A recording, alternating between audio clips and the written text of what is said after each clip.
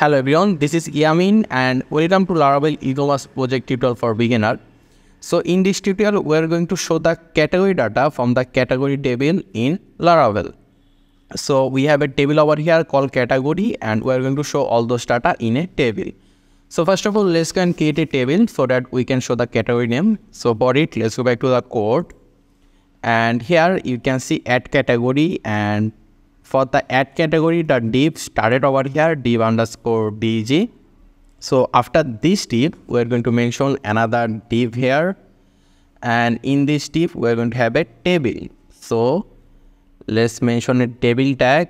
And in this table tag, we're going to have table header and table data. So first of all, let's mention the table row here. And in the table row, we're going to mention table header. And the header name will be category category name only.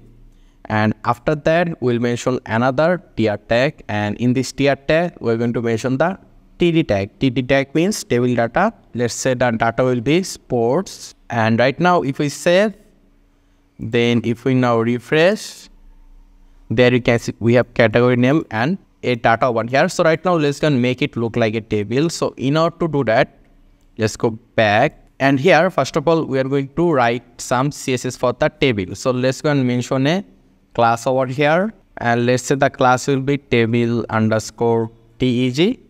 So let's go and write some CSS for this. So let's get the top. And here, I'm going to give a dot. Then we'll say table underscore deg to second bracket. Let's say here, we'll say text align. It will be center. We'll say then margin. It will be auto. Margin auto means it will make the table in the center. After that, we're going to add a border for the table. So we're going to say here border. It will be on px or to px solid. Let's say it will be yellow green. And let's also add margin top. It will be, let's say, 50px.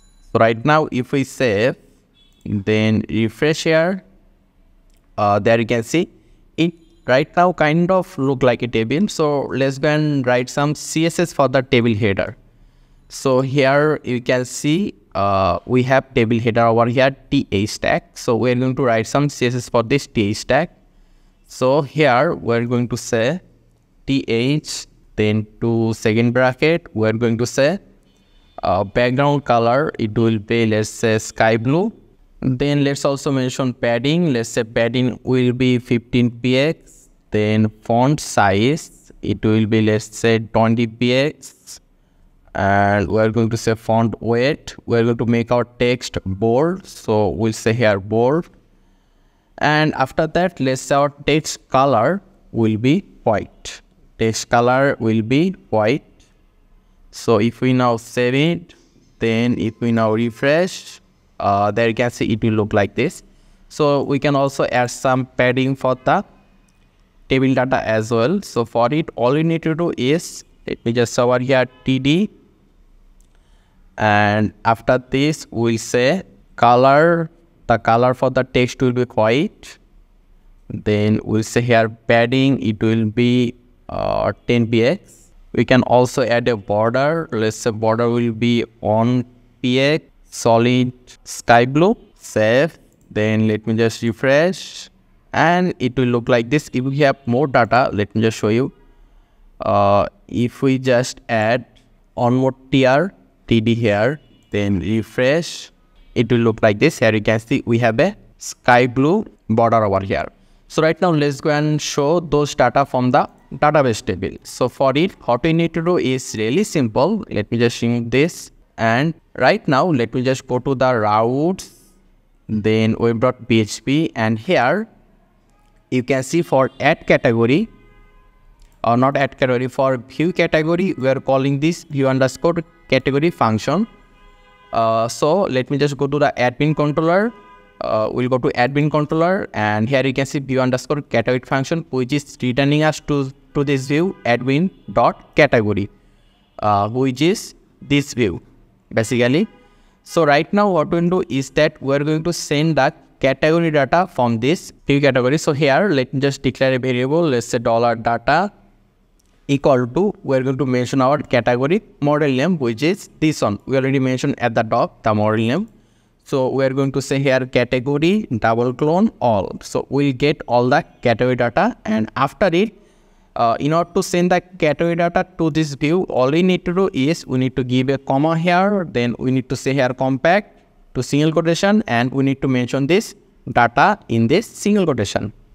And do not mention the $sign, just mention the data. After I just save this, then we need to go to the admin.category, which is this one. And here, before this tr, we need to mention @ for each to first bracket $data as $data. And this for each loop will end after this tr tag. So we'll say here @int for each. So we need to use for each loop because we have multiple data in our database table. There you can see you have multiple data in the database table. And if you are sending all the data from admin controller, more than one data from admin controller, then you need to use for each loop. Okay. So right now, what we'll do is that in this td tag, we'll give 2 second bracket, then we'll say this $data over here. So we'll say $data, then this arrow sign. And after it, what we need to do is we need to mention the column name in the code. So our column name is category underscore name. So we'll say here category underscore name, and this will come from the database table. Okay. And make sure that the spelling is okay. Spelling match with the database. So right now, if we save, then if we refresh, there you can see we are able to see all the category name over here, and those are coming from the database table. So if you want, you can make it a little bit bigger. For example, let's say that table width, let's increase the table width. Let's say width, it will be 600 px. Save, then refresh, and there you can see the table width increased. So this all for this tutorial. In the next tutorial, we'll let the admin delete the category data from the database table. So this is all for this tutorial. If you have any question or suggestion, just let me know in the comment section. Make sure to subscribe, and I hope to see you in the future tutorials.